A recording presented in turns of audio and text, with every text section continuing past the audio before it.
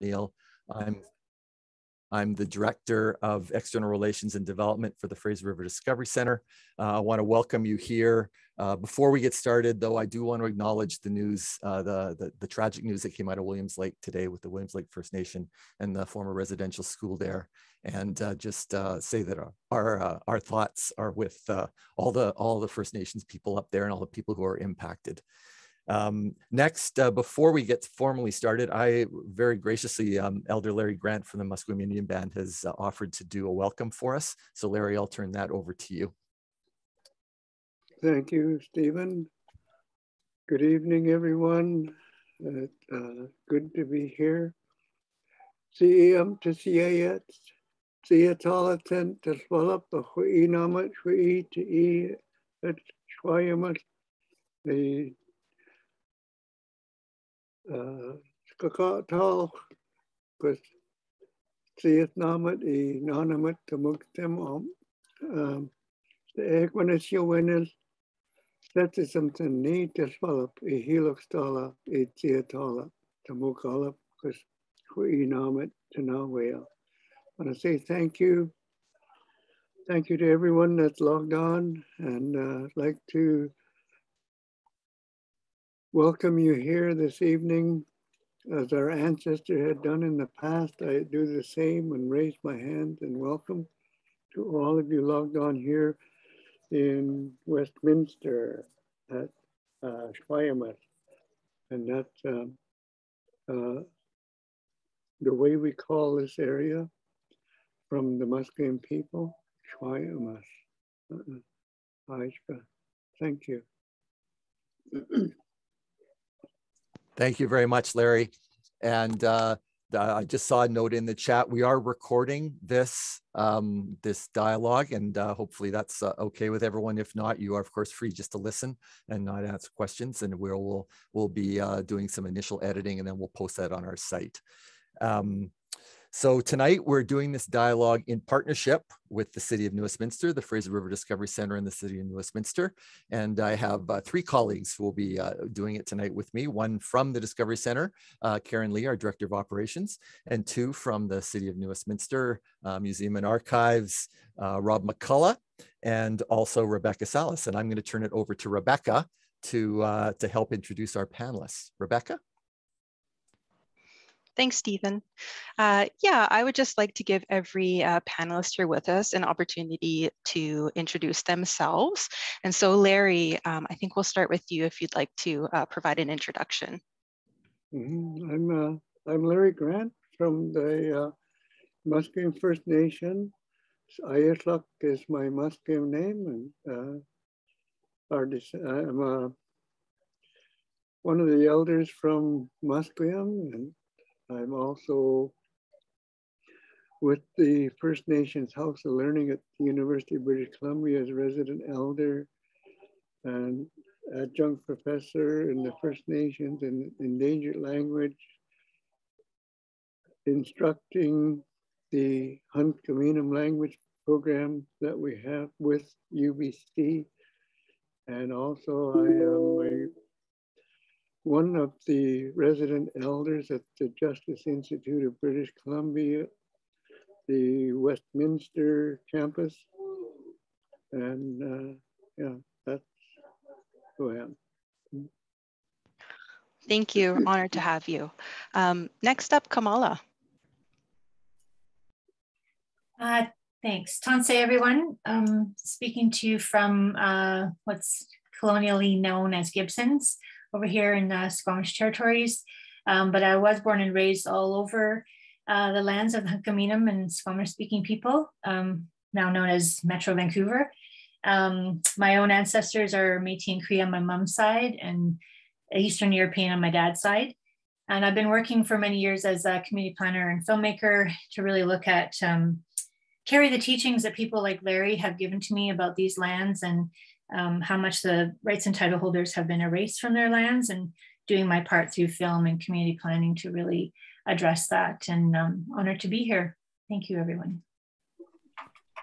Thank you, Kamala. Perhaps we'll move to Kirsten now. Hey, my name's Kirsten Emiko McAllister. I was born and raised on the territories of the Nanaimo people in what is now known as the colonial city of Nanaimo. And I work and live on the territories of the Squamish, the Musqueam, and the Tsleil-Wautuths. I teach and research at Simon Fraser University. And in terms of who I am, my mother was one of the Japanese Canadians who was interned by the Canadian government. So one of the 21,000 who were rounded up in 1942, incarcerated, and then forced to leave the province in 1945, either shipped to Japan or scattered across the rest of Canada. And that's why, for me, monuments are very, very political. And the authority they assert over space is very political. Thank you. And Maddie. Thanks, Rebecca. I'm Maddie, a white settler of Scottish, Irish, and French descent, currently residing on Coast Salish territories here in Burnaby. I'm a doctoral candidate at Simon Fraser University, where my research concerns placemaking and also intersects with settler colonial studies. A key question for me is how settler Canadians navigate the relationships to place in the context of increasing recognition of unceded land and efforts at decolonization. I've also spent time researching museums, memory, and commemoration. I'm also a research assistant for a project with the New West Museum and Archives and Simon Fraser University that involves looking at and understanding the city's commemorative practices with the aim of informing a city policy on commemoration. Through this project, I was responsible for cataloging and researching city monuments so that we could have information on what's already being commemorated and then start to interrogate what's missing. And I'm really honored to be part of this conversation. Great, thank you very much. Thank you to all of our panelists, and thank you, Rebecca, for leading that. I'm just going to spend a couple of minutes talking a little bit more about the dialogue in terms of the topic and the approach we're going to take. And how you can participate, you, the audience.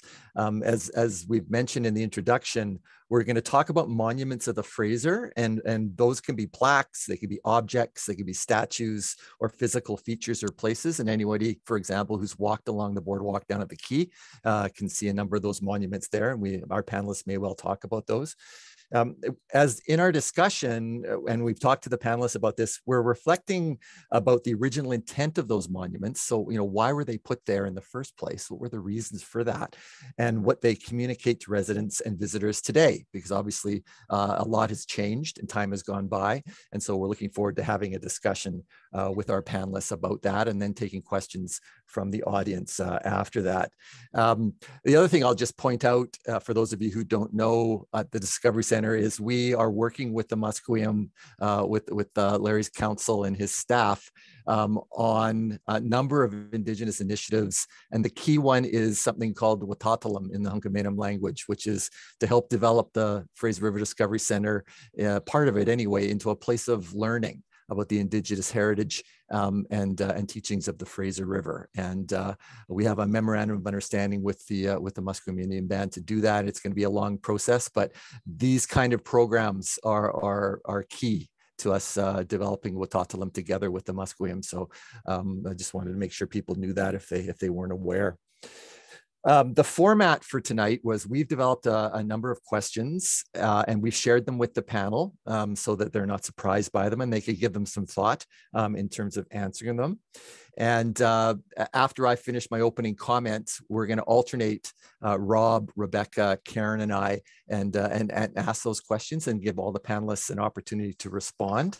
And we're gonna ask them to try to keep it as short as possible, 1 to 2 minutes per person, because that will leave time for questions from the audience. Given the number of people that we have, and we have over 50 people on this call, so thank you very much for joining today.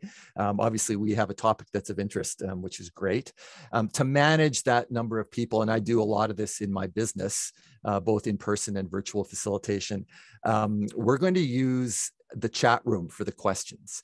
With that many people, it would become very difficult to try to manage hands up and who's asking and when and things like that. So if at any time you have a question, starting now, because the chat room is open, you can put a question in the chat. Myself and Karen, my colleague, we're going to be monitoring that, and we'll be asking the questions from there to ensure that everybody gets a chance to ask a question if they want. The approach that I've used in the past that we're going to use tonight is we'll identify someone's question, we'll ask it, and then after the panel has answered it, we'll go on to a question from someone else, and we won't come back to the same person until we've canvassed the list and to make sure that everybody's comment or question gets to be addressed. And again, in my experience, that's the fairest way to try and ensure that there's participation from everybody who wants to participate. Doesn't mean that you won't get a chance to ask a second question. It just means we want to make sure that everybody can have a chance if they want to participate. The last thing I'll say before we get to the questions is kind of a little history of the dialogue series, which we've been doing for 5 or 6 years now, starting in person and virtual the last couple of years with the pandemic. And the goal is to have an open and constructive conversation about the topic tonight, as it always is. And we value all comments and opinions from everybody, from our panelists, from the audience, from us as co-hosts and facilitators. But the absolutely critical thing is that we be respectful in our questions, in our responses, in the comments, in the chat.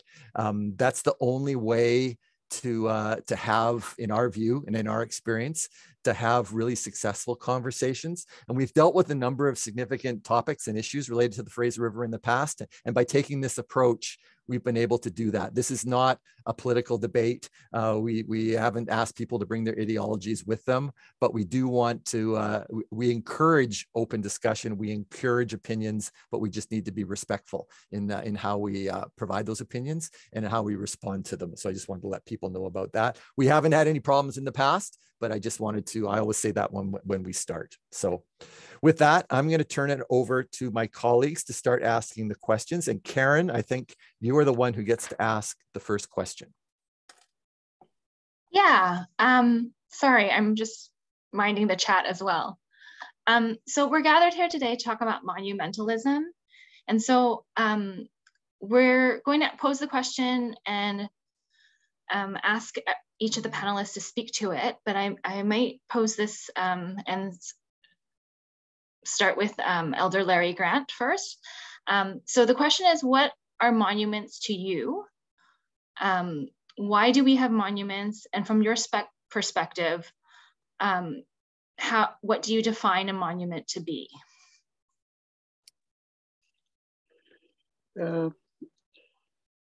A monument to me is something that's a contemporary thing introduced by the immigrant settlers that want to keep part of their history in view of the public so that they're not forgotten. And many of these are, for me, I have, I don't know, a lot of the monuments are not proper monuments in the sense that they have not researched fully in the history of those people that they glorify in those monuments. And in Coast Salish culture, there are no monuments that we're aware of. There are transformation sites. Many times there are different rocks that are recognized as certain specific things, but there are no monuments in Coast Salish culture. We do have outposts that are raised and used inside houses. They're not on the outside of the houses. We don't have totem poles. That's a northern concept. And when I say northern, it's from the Kamala River area north.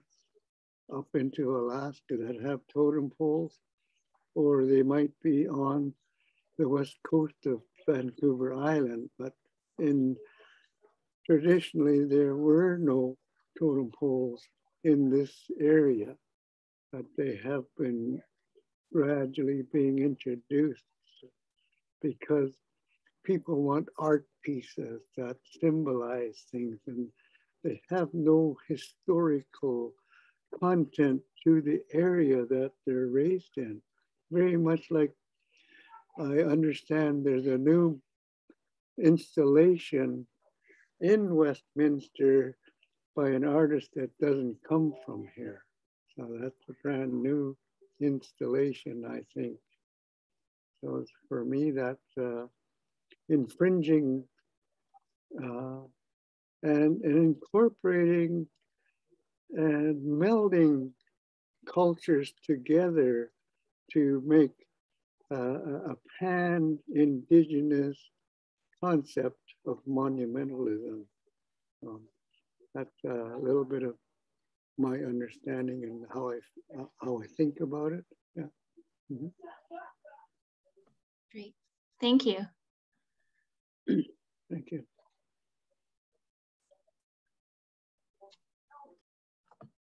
Do we want to go to Kamala? Sure. Thank you. Thank you, Larry. Definitely much of my understanding has come from you in terms of, the places that you've pointed out and what's obscured by some of those places. I grew up in Marpole, so South Vancouver along the river for a lot of my youth. And then for 7 years, my family, me and my husband and my 2 sons lived in New West. So a lot of time on the river. And definitely for me, my whole focus is about story and the story of the city. And, the built environment itself, it definitely normalizes and fixes colonial perspectives and value systems and ways of living to the point where a lot of people don't even recognize it and don't know that it represents an erasure of, the original ways of living here and languages and rights and title and legal systems and so on. And so for a lot of us, it's the literal stories and texts and monuments that we encounter in the urban environment that help us to understand what is this place. So they are meant to be representations of who we are as a society. Who are our heroes? Who helped make this place? Who do we look up to? Who do we want to recognize? And they tell a very specific story. And so, of course, growing up in Vancouver, it took me a while to start to really understand the deeper history of whose lands I was on. I knew it was all Indigenous land, but what the villages and the languages and so on. So when I would take my sons down to the river, the endless frustration at seeing the colonial Great White Fathers continuously commemorated and written into the land itself as some kind of reflection of the story of this place and what's erased by that, and how your everyday resident who doesn't have that knowledge or visitor who doesn't have that knowledge is never going to learn the truths of the land. They're always going to think it's the Fraser River. They're always going to think it's New Westminster and, made. And you look at the tourism website for New West and they start the history at 1859. So that narrative of, that the white settlers built this place and are the storytellers of this place is completely reinforced by pretty much all of what you see on the land in terms of plaques or texts or statues, and even the public art, which, I'm sure is becoming a little more reflective. But as Larry said, it might be Indigenous, but not from these lands. But who got to decide, who got to design and decorate the city and, make the parameters for how that is selected. So there's much shifts that are needed. All I can say is for me, it's triggering, and these aren't even my lands, but to walk and just continuously see, the stories of the white pioneers being told and retold and marking the land and telling a very, inaccurate story and history of the place. And on that same token or same, stream, by remaking and retelling and reinscribing, the thousands of years of continuity of the people back onto the land, has incredible power and possibility for transforming people's understanding of place, which is why I've always been so focused on public art and, you know, naming and those kinds of things, and also storytelling. So, you know, there's that incredible duality of, you know, the harm that those monuments can cause in reinforcing some of those, you know, genocidal stories and celebrating genocide, in fact. And then also the incredible possibility that can happen when, you know, things are opened up and where the first people can actually have a say in how their land is marked. So that's how I want to start. Thank you. Thanks, Kamala. That duality between erasure and reconnection is really meaningful. And it really applies to the work of both Kirsten and Maddie as well. Kirsten, would you like to speak to the question? What are monuments to you? Thank you. Just referring back to what Elder Larry Grant said and Kamala Todd said, I think our understanding of monuments in this region, the dominant understanding is very Western and very imperial. So just thinking about what I've learned from my elders in the Japanese Canadian community when I worked with them on building a memorial on one of the internment centers where they were interned and they continued to live for years after, which is the Nikkei Internment Memorial Center in New Denver in British Columbia. I'm trying to think of what they taught me. So I want to step back and think about the monument. And one way to think about the monument is what living communities construct and maintain in the places they live that are symbolically important to their identity and their world order. So here I'm thinking of their identity and world order in terms of how both are based on relations to other people. So thus monuments can commemorate events, acts, places and people that define this living community. In addition, monuments can also be built and maintained in order to value symbolically important places that encapsulate the identities and world orders of that community that are based on that community's relation to the land, to the waters, to the animals and life forms, to the spirits and the sacred worlds that sustain those people. So that's a very broad definition. And I think we really need to rethink our definition and our approach to monumentalizing, because the conventional definition of monuments has been very much a settler imperial definition, as Kamala has so eloquently just defined. And those monuments are a way of asserting a particular identity and world order over places. So in naming streets that immortalize patriarchal colonial figures, in erecting plazas, monuments, and buildings that glorify military figures, colonial legal systems, we're not just narrating one particular story and of the and world order, but we're also, as Kamala pointed out, erasing people.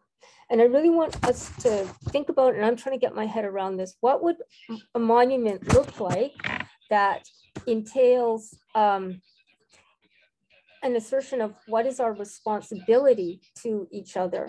What would a monument look like that speaks of our responsibility to the waters and the land in a larger time frame, not just the 100-year time frame of colonialism or 200 time frame of colonialism or the 500-year time frame, but in terms of the time scale of the nations here who, as Kamala and Elder Larry Grant have said, think and act in timescales of thousands of years. So that's what I have to say about monuments. Great, thank you, Kirsten. Madeline, you've been doing a lot of work around monuments in New Westminster. What do monuments mean to you? Before starting think I would have had a very limited definition of monuments, one that refers to memorials to people or events and really refers to the form of that monument. Usually we think of statues or busts, but the more research I did and the more conversations we had surrounding monuments, I think we really came to question this definition. And I agree with Kirsten that I think we need a much broader definition. And I find it more useful to think about a definition of monument that refers more to the intent behind the creation or placement of something rather than its physical form, that intent being the desire to commemorate or mark something or someone. In this way, street names that reflect particular people are monumental. The name of the river that we're talking about is monumental. When the city accepts a gift and places it somewhere, they're making a decision to treat that thing as a monument. In terms of why we have monuments, some research suggests that monuments serve to anchor collective remembering. Remembering and memory is a dispersed and changing and intangible process. So monuments are sometimes seen as a way to place them in tangible sites. And I think this is something that we need to question throughout this night. But obviously we also need to think about the power involved in this anchoring and who is deeming what's important. Although monuments might be thought to represent a collective memory or place a collective memory, they don't really emerge out of the collective. They come from specific individuals. They're built by people with sufficient power to marshal or impose public consent for their erection. If we look at a few examples from New West, why we have monuments is very specific to different monuments.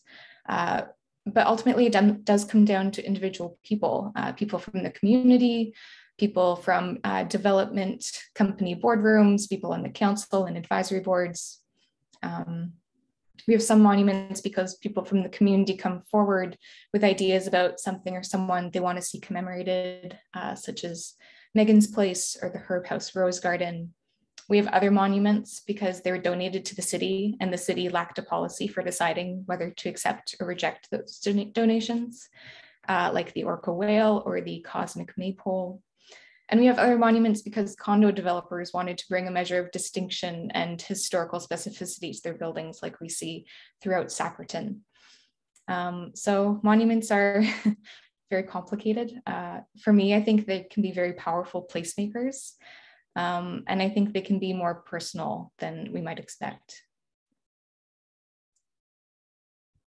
Thank you, Maddie. Thank you to all the panelists for setting the context for this discussion from their perspectives. And now, Rebecca, you get to ask the next question of the panel. Thank you. So again, we'll start with Larry.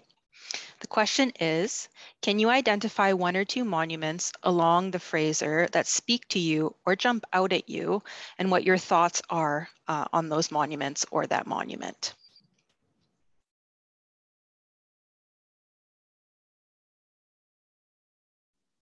I think you're muted, Larry. And I think for me, along the Fraser, there's not much that I'm aware of as monumental. There's Simon Fraser's bust there, where he supposedly discovered all the Indians on the river who existed there for thousands of years. And they don't go into his real history in the time that he spent on the river, and who was there helping him to live, to survive, to exist in the time that he was coming down the river. That river wasn't floating around in the universe, it was right there.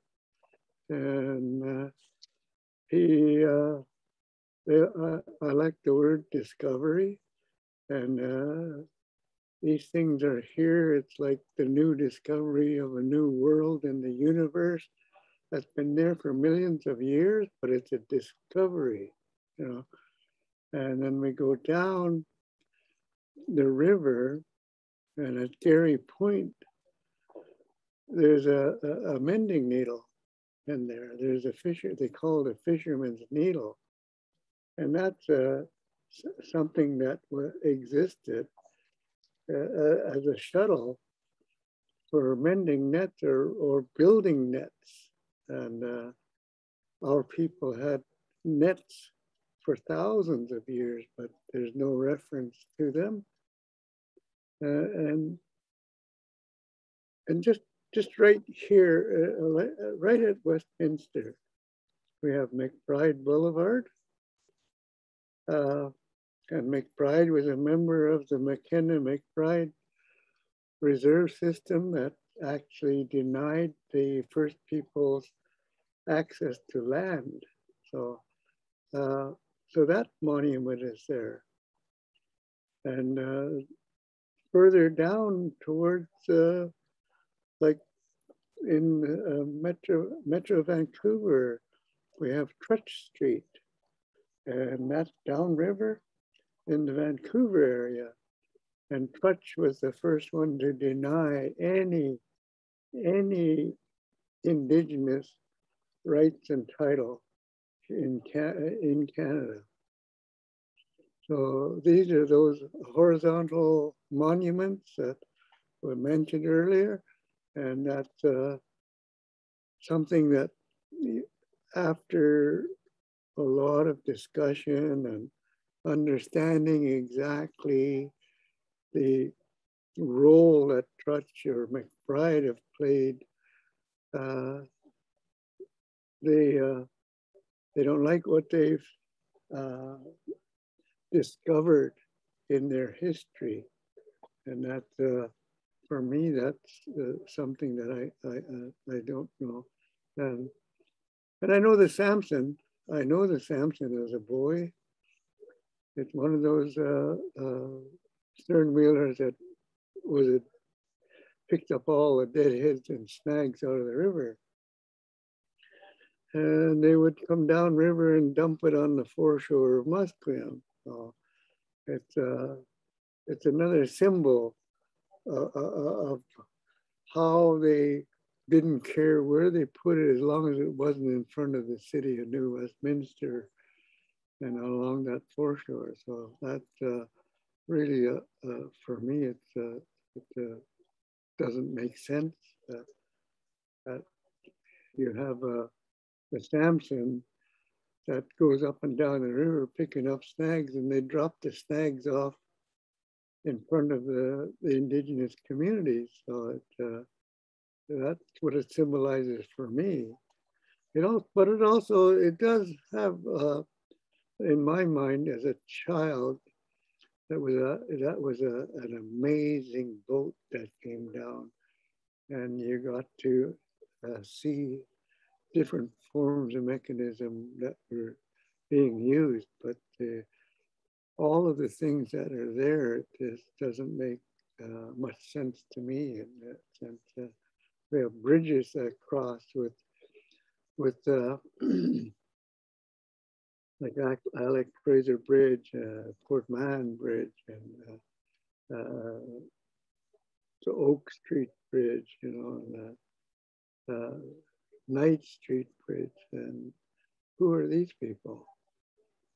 The bridges are there that they are huge monuments, and we drive over them and don't consider them monuments.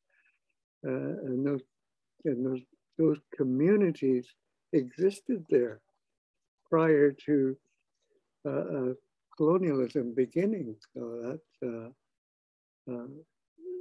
what I think is there is no indication of who was here prior to colonial people arriving and who helped the colonial people to survive while they're beginning to understand how to live in this world that existed for thousands of years, and the white man couldn't live in it without the assistance of the Indigenous people.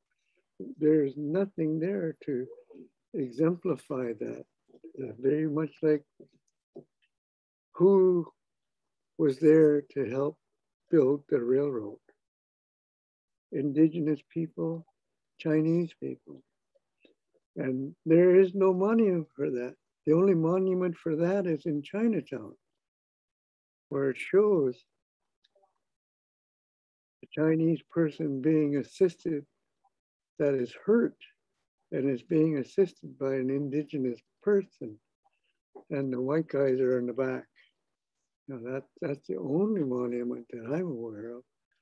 That Westminster is the royal city. It's the big monument is it's the royal city. I can't remember what queen was immortalized from that, from this queen from a country that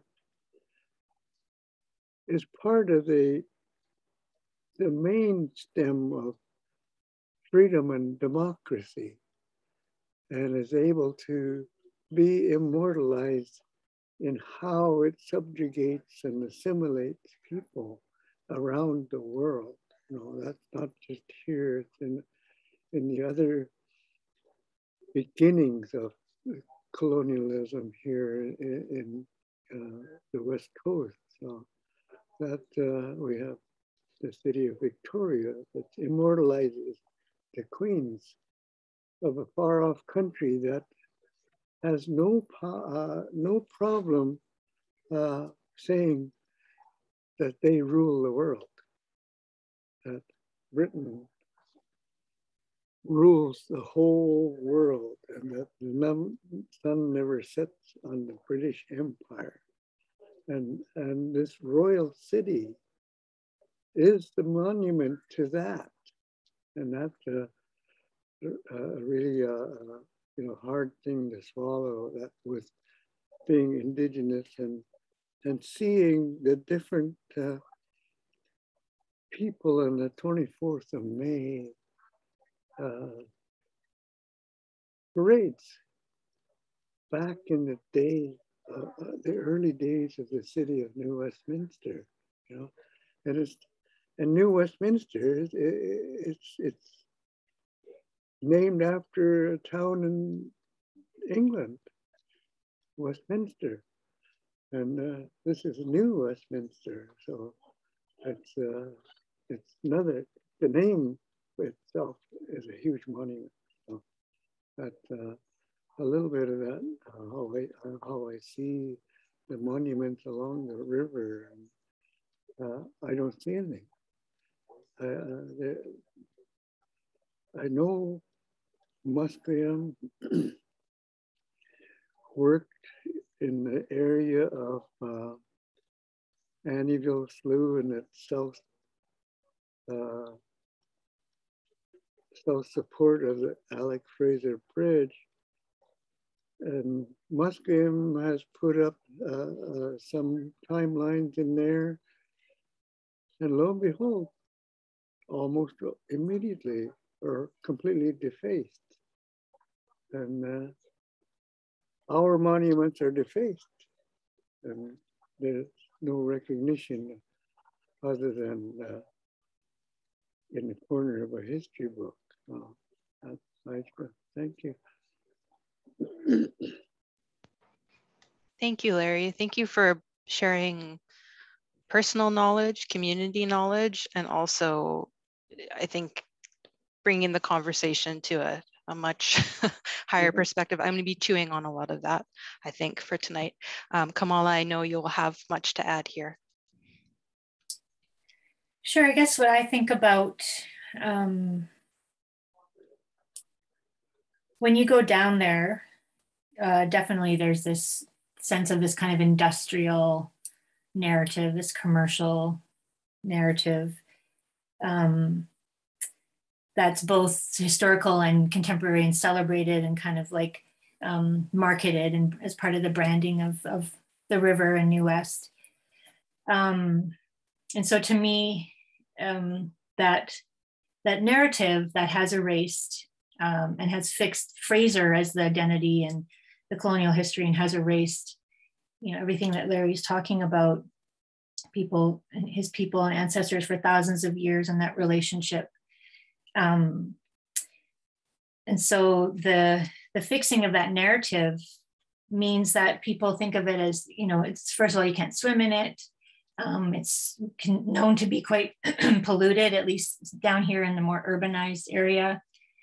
And so it's just kind of become this understanding of this kind of like commercialized, industrialized body of water, which then reinforces the mistreatment that's happened over the generations of all the industrial pollution that's been, you know, permitted to happen there is just part of, oh yeah, this is where we're going to put it and we're going to dump everything into here, you know, without any consideration to, you know, Musqueam's relationship with the water and other nations up along the river and their use of that water and the ecosystems that it's always supported, to the point where, you know, it's so accepted that that's just how it is. And now with the TMX drilling going under there, it's just the value and the importance and the sacredness and, you know, its role as a provider for the people and transportation, all of the things that it means, which I'm not going to try to define, but none of that is considered because that has been erased and ignored and written out of the story. And so people feel entitled to come in and dig and destroy that body of water for a pipeline, for other projects that continue to harm. And so the story matters, right? So as Larry expresses the anguish of that, of, you know, seeing a place named for a queen or, you know, named for an explorer who was not a good guy. And so for me, actually, Ronnie Dean Harris's Sturgeon mural is sort of like this one bit of beauty and light that's visible on the land, because it is a reminder. It's a reminder of the beings who belong to that water, you know, the many different animal relatives that the people here have and who are important to them, and that, you know, so many of us don't think about, and who in fact were almost fished to extinction. And so it's sort of like that little reminder, you know. And then when Larry shared with me the story of how salmon came to the river, which we did for the video at the FRDC, you know, this revelation of like, the people have a story that goes back as far as knowing when the salmon first came to this place. Like, that's how far back the knowledge goes. And that's how far back the relationship goes, to be able to explain that first time when that incredible being, you know, the salmon came to this place. Where is that reflected on the land itself? Sure, the video's in the Fraser River Center, which is great, but, you know, where is that reflected, and how can people understand that? Because they need to understand that in order to treat that water in a better way, in order to be more humble and respectful as they move through this place, and to actually question and challenge the royal city and all of those things that Larry has shared as really perpetuating and celebrating, you know, this genocidal past, and then using that as a marketing, you know. Like, I was living in the US when the new branding of the crown logo, you know, and it was just like, that's what you want to celebrate and that's what you're proud of. But what is contained within that narrative? Like, what happened within that royal history? You know, let's talk about that. Let's talk about what all of these stories and plaques and monuments and figures represent, and what was happening to the people. And you have to care about what happened to the water and what happened to the people. You can't just keep saying, oh, well, that was then, this is now. And, you know, but at least we did this, and look at this great place that we made, and let's all move forward together. No, you need to ask harder questions. And like Larry said, there's nothing to reflect it, nowhere, as far as I can tell. You know, Ronnie's piece is beautiful. He's, you know, further up the river.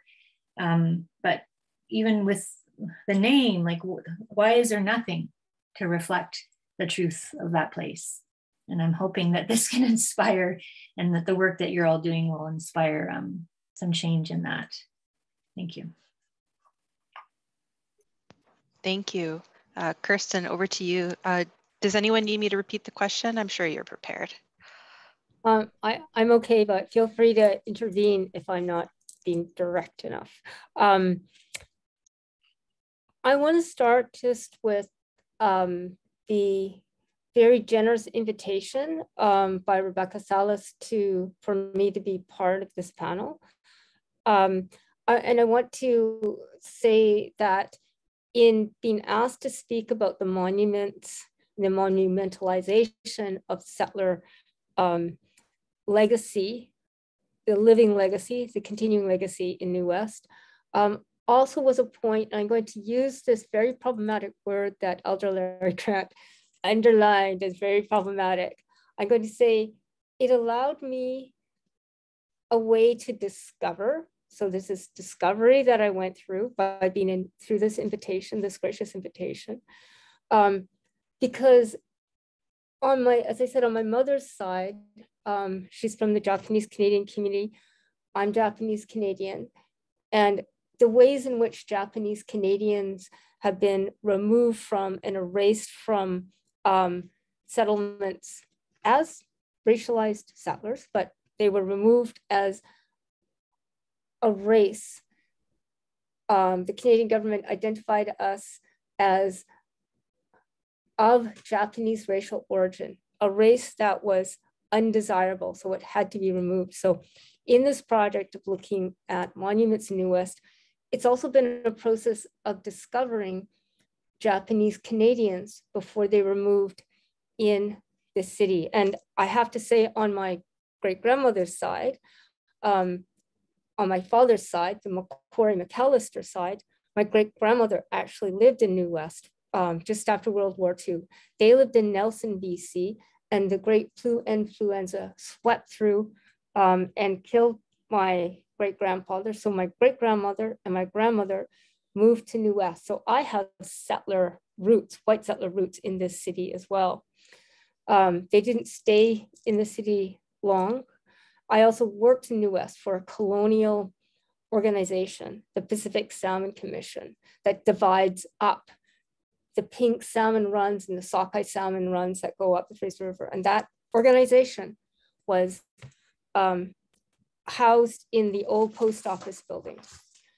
And so it's very complicated for me in this process of discovery, but in looking through the museum's records, in reading through the archival documents that I have on hand, I learned about Japanese Canadians in the Queensboro neighborhood. My own family, as I'll discuss with regard to the next question, is a fishing family on my mother's side. And so that relationship to the river is very important. So when I was walking through New West, and as Rebecca, Stephen, Pam, Karen, and Maddie were introducing me to the walkway, all of these legacies and histories were sort of crowding through my mind and through my body. And one of the monuments that I guess confronted me and made me upset was the Hayak Anvil battery story. Yeah. I'll just read some of the quote. It says, loyalty to the crown has been strong since the royal city's inception over the years. The royal salute was fired by various military groups. In time, the military aspect diminished, and in order to continue the salute, some loyal citizens took up the challenge and fired in their own unusual way. And then the plaque explains the story of the Hayak Anvil battery story. And what strikes me is that this plaque was presented in 1992. So that was after I had worked as a student in New West for the Pacific Salmon Commission. So I was alarmed to see that this was the ethos, this was I guess the spirit of the citizens at that time. And I didn't realize it when I was working there. At the same time, I recognize that New Westminster as a city council has actually confronted the colonial legacy and monuments. For example, there's I think the statue of Begbie that the City Hall removed, and I think is in a project in the museum now. Is that the one that's lying down? And so there's this tussling or struggle within the city with different voices and efforts and this very panel to confront that legacy. I also want to say that walking through the, along the waterfront, what moved me also was the narratives and the stories that Rebecca and Stephen and Pam and Karen and Maddie told me that weren't inscribed in the plaques, and this sort of vision of what another way to think of this place could be. And both Rebecca and Stephen talked about Poplar Island, which is a very important island for the nations along the river. And I remember after they showed me they walked us along the riverfront, and they reintroduced me to the city waterfront area as it's been narrated in this problematic industrial way. I went back and I walked again, and I walked along the river. And I remember going down the hill and seeing Poplar Island. And I don't know what its proper name is, so my apologies. And just feeling moved by the trees and the life on that island that were tall, powerful trees. And some of them were entombed, I think, in ivy. But I was trying to think about what sort of, what that island was trying to tell us, and what it meant, and what it would mean if a new relationship to this island was created in dialogue, if this would be the appropriate thing to do. But that to me, that island was an act in and of itself of the river, of those trees, in informing me and telling me about a legacy that wasn't necessarily narrated into the walkway. So I'll end with that. Thank you so much. I'll turn it over to Maddie. I'm sure she has lots to add here, as she's been doing audit of these pieces along the river. Thanks, Rebecca. I don't want to take up too much time here because I don't have the long history of being in New Westminster that the other panelists do, and I'm conscious of the time. But monuments along the river that speak to me, and monuments in general that speak to me, are ones that speak more to the specific history and stories of a place. A lot of public art in the city, as well as other cities, tends to draw on really non-specific ideas about nature. Some examples in New West include like birds on a branch, or ab ovo, some of the mosaics, the orca whale, the cosmic maypole, et cetera, et cetera. We can look at the city's street names and see how many are based on trees. And while we can certainly talk about the way these claims to nature serve to attempt to indigenize settlers and obscure the social relations surrounding a place, nature as a commemorative theme is fairly safe, or it's at least seen as safe.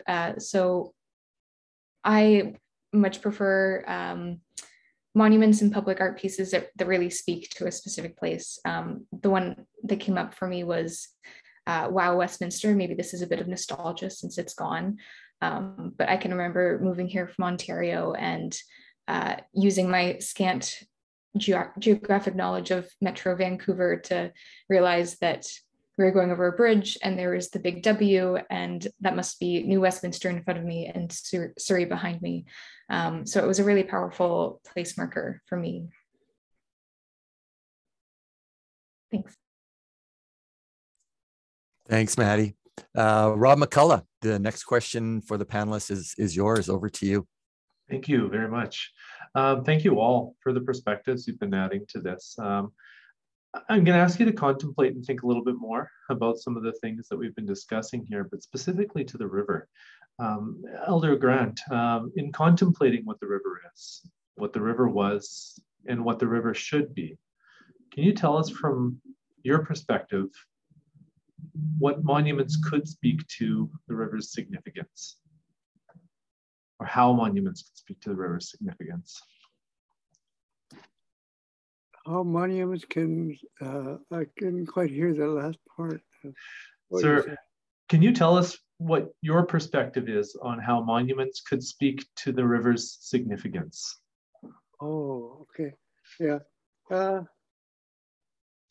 Well, Kamala has spoken a little bit about it. There's sturgeon, the wildlife that's in there, the sturgeon, the salmon, and all the other creatures that survive in that river that are never really shown because like the sturgeon, we're right from the very mouth of the river, probably all the way up to Hope, and where the soft bottom is. So, and the value of life that was created by the river, the fishing life, the water, and the things that all of that helps to sustain life just from that river. And the different communities that were there prior to contact, in the sense of before they were decimated by diseases and things that created the demise of our people. And much of that, the way they transported it was part of the highway. And that's all human propelled vessels that went up and down the river. Those are the things that come to my mind. None of this is represented. There's this body of water that's contained by dikes all the way down from basically Hope. And I know that they were talking about, let's preserve the shoreline of the river. And they came and they asked that question at Musqueam, these people that were concerned about the river. And I said, you're talking about preserving the dike system, right? And the ladies kind of looked at me, what are you talking about, dikes? We're talking about the foreshore. I said, do you know where the foreshore is? The foreshore is probably 100 meters above waterline. We don't know that. And what we've seen this year in the atmospheric river, where it overran the dikes in Sumas. And in Simon's journal, he comes down the river and he doesn't know where he's at because he can't name anything. And he comes down and he all of a sudden says, the river opens up about a mile wide. And lo and behold, the atmospheric river exposed that. It's about a mile across at Sumas, is that where they drained the lake. So none of this is shown in any places that could carry that history and show it to people that are around that area. People are suing the government because they didn't warn them about Sumas Lake and things like that, you know, and how the different communities like Musqueam was trying to work with the City of Westminster and Delta and the province. A real challenge with the province trying to recognize the different archaeological sites that would show in some way how life might have been, but we know that life did exist there, communities, and that that's not there. And how the mouth of the river, where the lower part is, where the airport is, where Lula Island is, that's Richmond, and Sea Island, how the Spaniard explorers that first came through completely missed the mouth of the river, and how Richmond area, Delta area is only existing because of the dike system. It should have been should have been covered by water in most places by now, with the little rise in the river's height, in the water height around the world. So I can only say it in that way. These things are not shown anywhere along the river or in any community buildings or walkways that are there.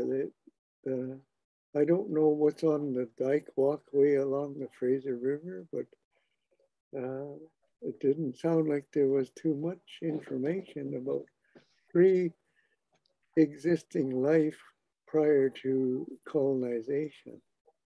Well, I'll leave it at there. Thank you. Thank you, Larry. That was really good perspective, I think, for us to be thinking about the fact that what we see on a daily basis isn't the true river. Kamala, did you have any thoughts on this question? I sure do. I guess to me, what this ultimately comes down to is what's reflected reinforces who's in charge. It reinforces this idea that the dominant culture is the author and the caretaker and the builder and the placemaker and the panel maker and the juror and all that stuff. So by transforming that story, we are also it's about decolonizing. It's not just like, oh, let's add more stories. It's actually about, no, we need to challenge and dismantle this colonial landscape and this colonial way of doing things, because it's infringing on the rights and title holders and their right to have their decision-making authority and self-determination over their lands and waters, and how their story is told, and how they can maintain their relationships with their places, and be seen as the first people of that area, and be seen as the hosts and the ones who can talk about the importance of those places.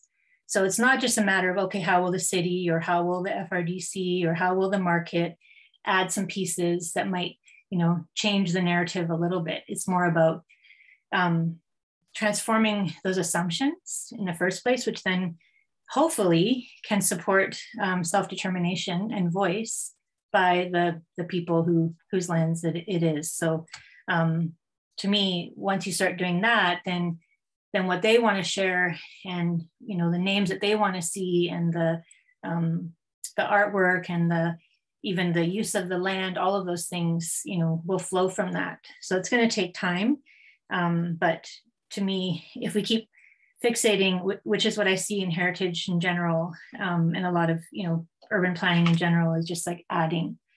If we keep looking at adding, then we're not going to actually fundamentally change and challenge and dismantle these problematic landscapes and narratives and ways of living. So I'm a big believer and fan in deaccessioning and removing some of those dudes who have had enough airtime, and looking at new ways of telling stories about the land that fundamentally return decision-making authority and storytelling about the land to the rights and title holders. So there you go. Thank you. That's fabulous. No, thank you. I really appreciated hearing that. Kirsten, I know that you had some thoughts that were related to some of your own heritage in the Queensborough area. I think you mentioned it here.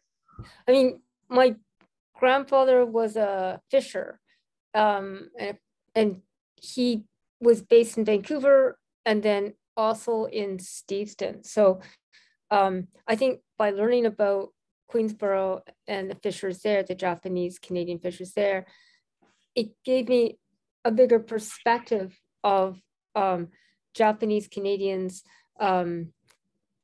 and their relationship to the river on Indigenous territory, of course. And I think what comes up for me, because everything that Elder Larry Grant and Kamala Todd has said, it's so eloquent, so powerful. So I'll only add a few tidbits here about Japanese Canadians. But I think what came up for me when I was again being reintroduced to the monumentalized area along the river was I kept on turning to the river and the power of the river. And part of that power of the river is based on the stories that have been told to me by my mother's family about working on the river and the power of the river and how you need to respect the river and other waterways and not take them for granted. You can't control them. And how those rivers have sustained the lives of, say, Japanese Canadians, other fishers, and local economies.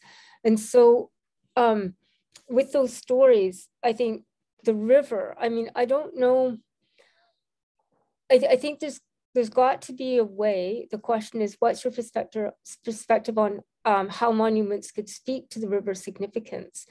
And I think all of these other social political changes need to occur. You can't just, as Camilla is saying, add stories and add people to the narrative that's already there. And for example, in terms of Japanese Canadians, it's not just a matter of adding. I found this out, I didn't realize this before, that in Queen's Park, I think it's pronounced Anorex, was made available to the BC Securities Commission for rounding up Japanese Canadians before they were sent to incarceration camps. I didn't know that before.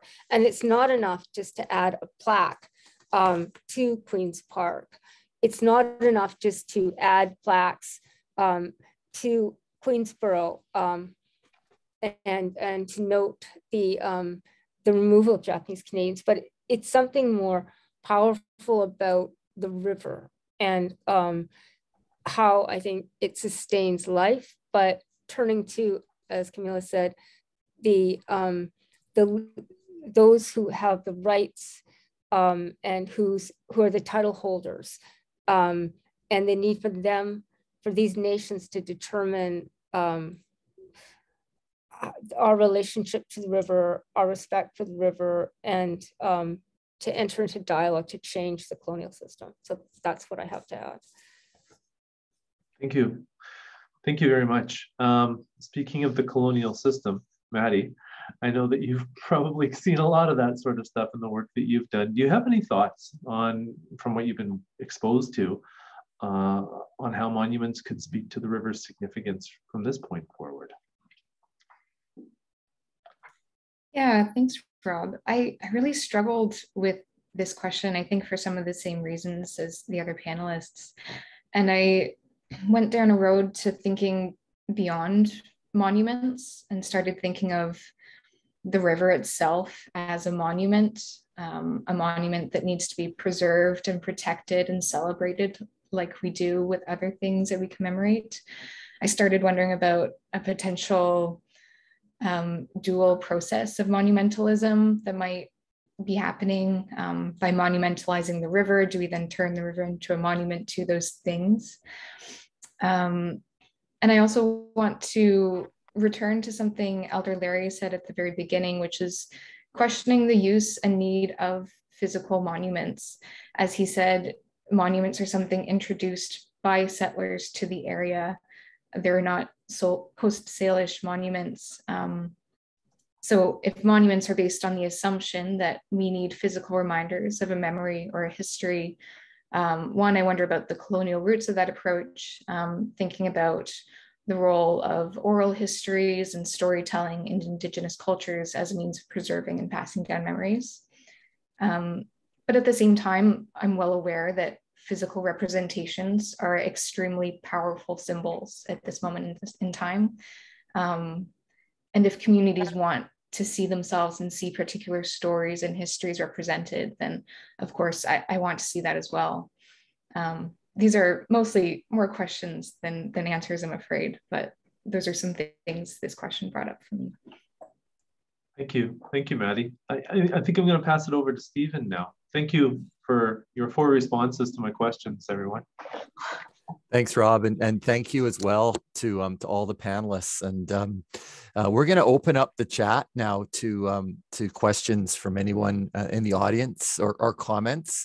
And maybe as we wait for people to put some comments in there, I'd just like to make a couple of comments on what I heard, which was, first of all, the perspectives that we've heard, many of the perspectives we've heard tonight are ones that we don't get to hear or don't get to hear very much.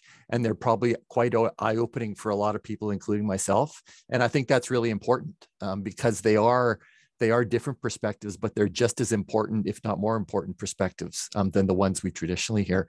And the second thing I would add is that in our work with the Musqueam, and Nolan Charles is a counselor with Musqueam, he's been on our board of directors, and Karen and I get the privilege of working with Nolan on a very regular basis. When we talked about what we could do together, one of the things that that Nolan and some of the staff at Musqueam had said when we talked about these stories that Elder Larry's mentioned and that Kamala mentioned, there's nowhere to tell them, but there's also nowhere to tell them from Indigenous perspectives. It's always from I'm a white settler, it's always our perspective. And could we use the center to try to tell them from those perspectives? Because it doesn't exist anywhere else. And how important that would be to be able to introduce people to Indigenous perspectives on the river that the First Nations have never had a chance to tell. And that's, I think, one of the reasons that Wetatlum is so important to us and why tonight is so much about what we want to do with Wetatlum. With that, I'll look in the chat here. Let's see if we have any questions. Oh, there's another one. Some thank you to the panelists. Comments mostly. Yeah. I mean, I'll throw one out here, and we've heard some comments on this, but given what we've heard, what is the space, or is there a space for the traditional historical settler narrative about the river? We've heard from some comments, I think Kamala about, and Maddie also said about not just tacking it on. You have to talk about it differently, eliminate. But is there any? Do you feel that there are any places for that traditional settler narrative? And I'll open that up to anybody on the panel who would maybe like to comment on that. There's a couple more things. Larry, I would defer to you. It's up to your nations, really, if that's something you think should be there. I understand that. Thank you, Kamala. For me, I know we began a few years back at the Discovery Center trying to bring Indigenous perspective to the life on the river and some of the stories we had there. And even in there, at the time, there was a little model of a hop picking cabin. That's a tiny, tiny little cabin that they used to, and they still do the same with itinerant workers if they can get away with it. The tiniest little shelter. And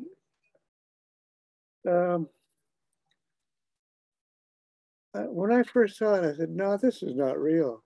No, this model is not real. I have a memory of Hop Camp in Sardis, and none of that was painted. And if it was painted, it was whitewash. It was not painted at all. And it had straw for mattress.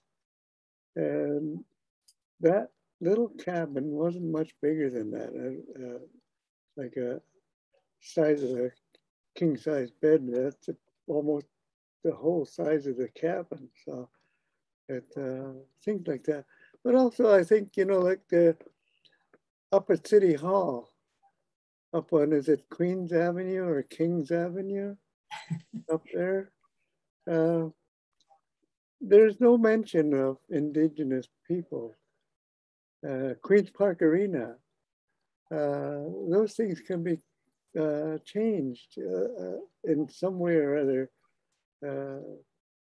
that could exemplify and help people to understand that there were people here before the Queen showed up. Mm-hmm. And I always thought that the Discovery Center was a really central place for something like that, because the market is right there, the key is right there.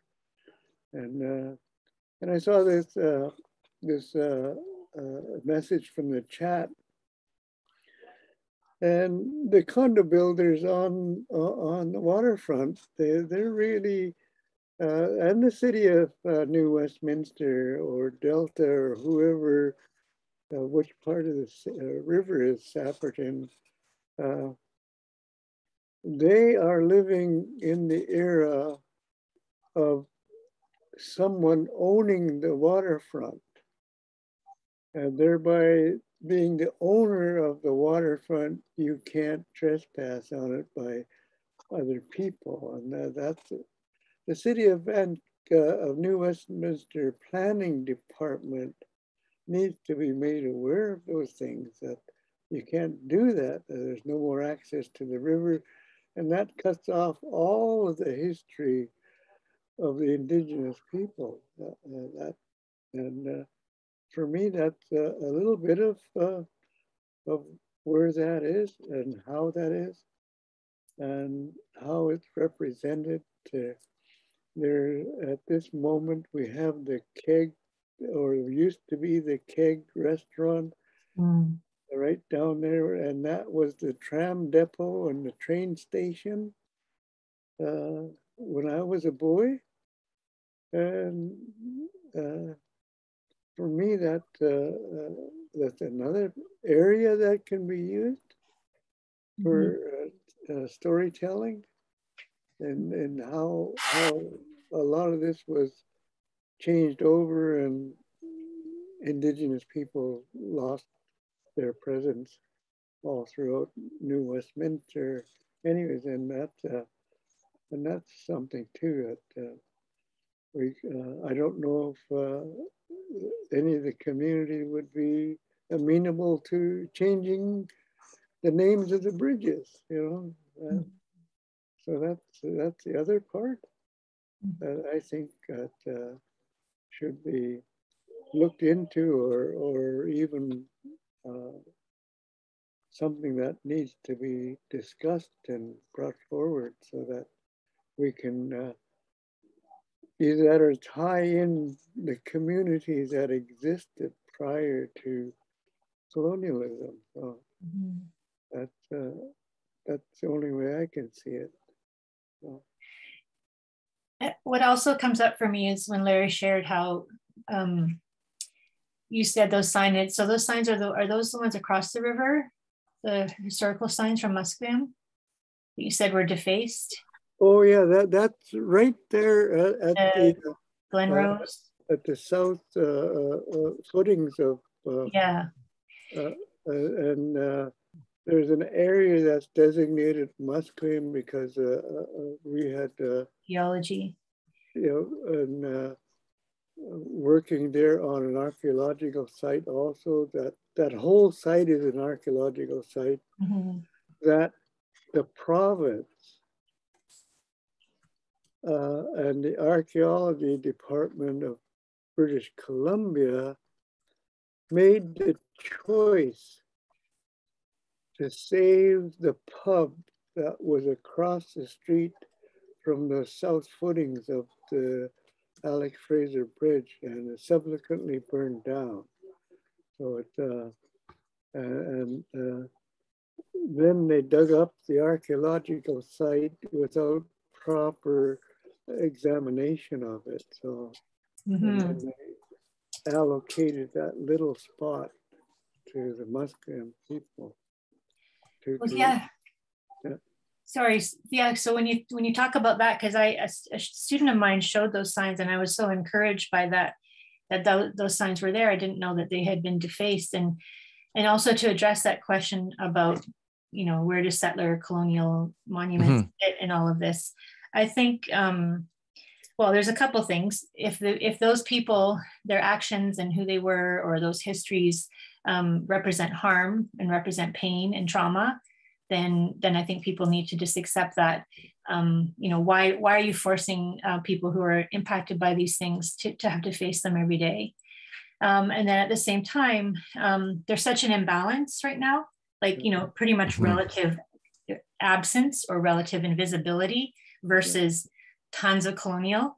So until we can see more balance, there needs to be focused funding and support for Indigenous stories and visibility before we start talking about, well, can those ones stay, or should we fund more, you know, colonial narratives? I mean, there's other communities too, of course. But there's a real need for redress, and, you know, somehow cities manage to come up with funding for all kinds of other things to be put on the land, and yet they still can't seem to come up with money to even have the basics of the Hunkaminam word for the river. You know, like there's so many things that could be there, and there's such erasure that, you know, yeah, those colonial dudes can get out of the way, as far as I'm concerned. Yeah, and and you've just answered a question that we had in the chat about, you know, these kind of monuments, the old monuments and the newer stories living side by side. And I think that's a direct response to that, about whether they can, and that's not to paraphrase you, but they can't until there's some kind of funding and equality of messages to allow, because they just don't exist. I think that's a good point too, Kamala. There's, you know, with the barge, where the barges in Vancouver and English Bay, there was that sign that the city managed to put up really quickly. It's Barge Tilling Park. And somebody came and wrote in Indigenous language name for the place. And that was defaced. Yeah, and even that was defaced very quickly, right? Yeah. So I think that's why what's important about these monuments that isn't addressed is that there's these sites of rituals and ceremonies that are so scripted that it's impossible to actually have a critical dialogue and a meaningful dialogue. So I think what also is really important are these dialogues, and they should be sites of dialogue, of criticism, and then, you know, removal if people can recognize how terrorizing they are to have a statue of someone who killed, I think Begbie killed, was it 6 major chiefs? So people who commit atrocities, should we celebrate them? They should be, and they need to be part of a dialogue. And then the question is, what needs to happen to them? But the other question is, what is a monument, or how do we construct and maintain symbolic places that are meaningful to us, that speak to our responsibility and our relationship to the nations, to the land, to the waters, again, in a time frame that speaks to the time frame that Kamala and Elder Larry Grant have spoken to us, which is thousands of years, not just 100 years or, you know, my lifetime, right? So. Thank you, Kirsten. And there's another question, and maybe Rob or Rebecca or Maddie can comment on this, and that's the future. We've referenced a bit about the work that the city's done to look at monuments. What's the status of that, and what can we expect, we as citizens of the city in the future, in terms of the future of monuments? I'm not sure who's the best one to comment on that, Rob or Maddie. I think it's still kind of up in the air. The process of us trying to figure out how to get to that place of developing a new system around monuments is happening right now. It's trying to inform and educate the community through dialogue and to educate ourselves. I can't actually say what the policy is going to read yet, because it's going to be informed by these processes.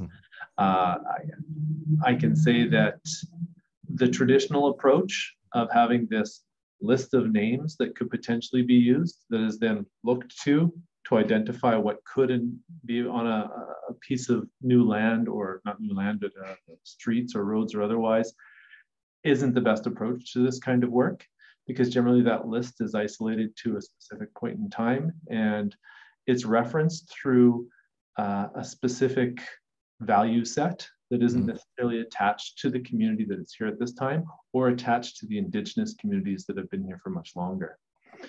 I think we would probably need to be addressing them on a piece-by-piece basis to this point, but then also looking at all of those named assets that are here right now and trying to prioritize how we can tackle each one of those one at a time. Thank you.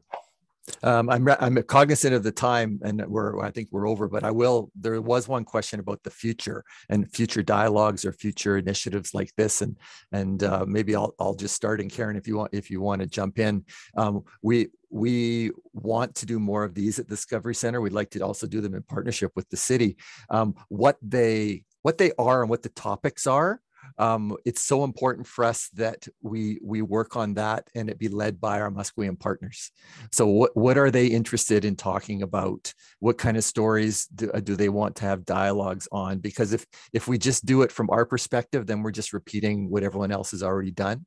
But if we're doing it from Musqueam perspective, or from other Fraser River First Nations perspective, and from the Japanese community's perspective, then it's different. Then it's telling those stories in their words from their perspectives, but I would confident to say that I'm hoping this year we'll have 2 or 3 others that we can do that will involve our partners, and be able to share more stories that a lot of people haven't heard before, and they're really important to hear.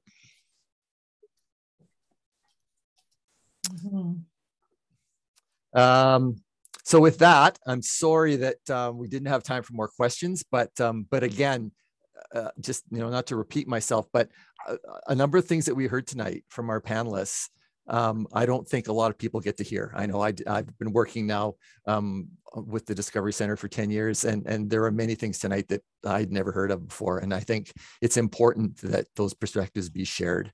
And so thank you so much to the panelists for coming on and sharing their perspectives. Thank you for the way we communicated and we talked with each other, both electronically through the chat and also to the panelists when they were speaking. I think it met the terms of what we try to do with our dialogues. So thank you for that.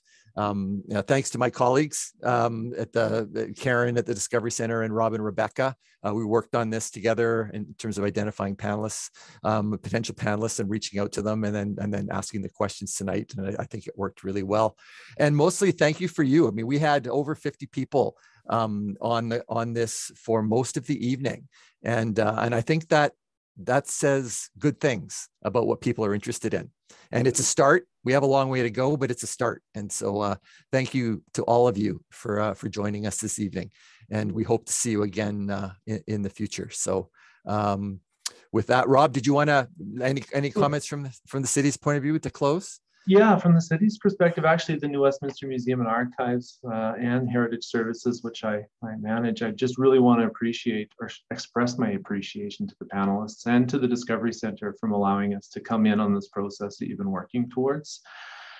These conversations are touchy. These conversations are hypersensitive, and they have the potential of going in a bad way if they happen in a public setting. And I think we had a really solid positive conversation around things today, because it was looking towards the improvement of equity and solutions.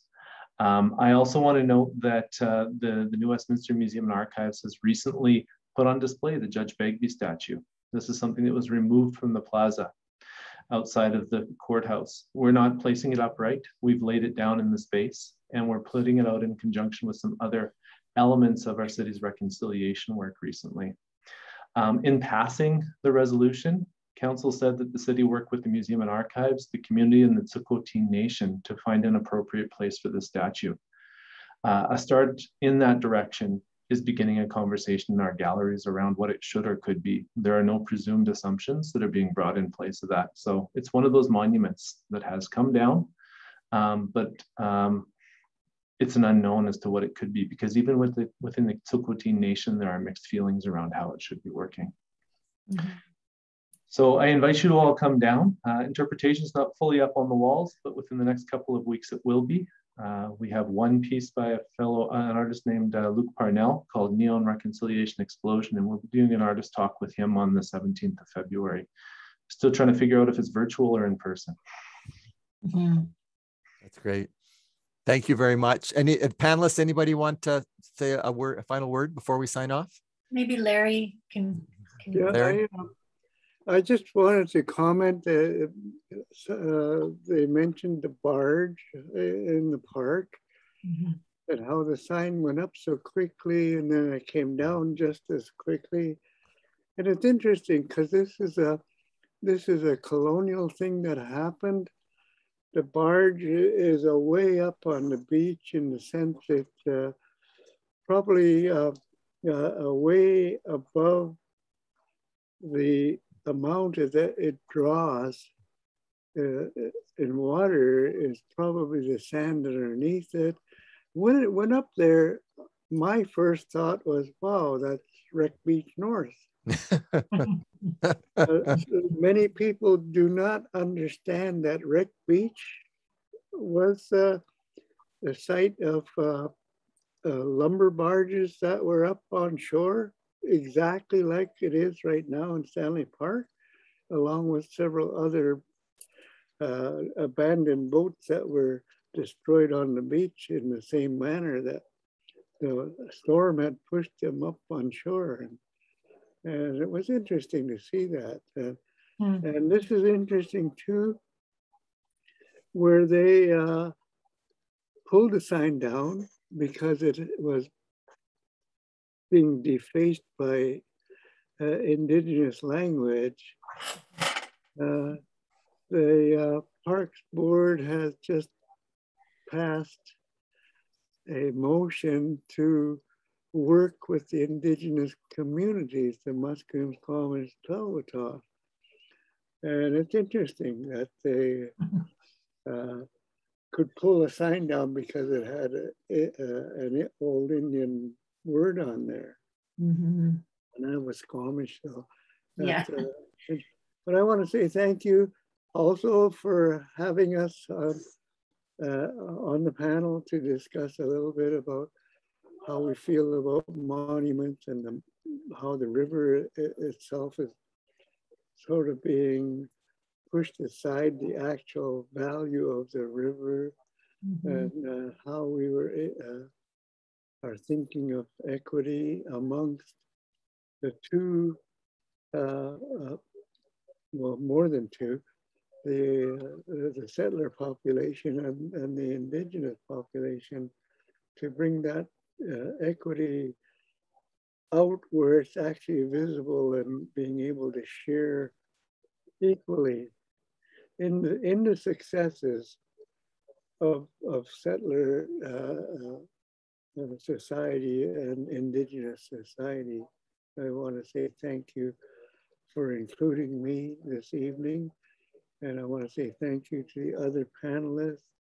It's great to see you being here this evening and sharing our stories. So, thank you. Thank you. Thank you, Larry. Thank you, everyone. Yeah, thank you so much. All right, take care, everyone. Stay safe, and hopefully we can see you all in person soon. One day. All right. Good night. Good night. Larry. Good night. Thank you. Bye. Bye-bye.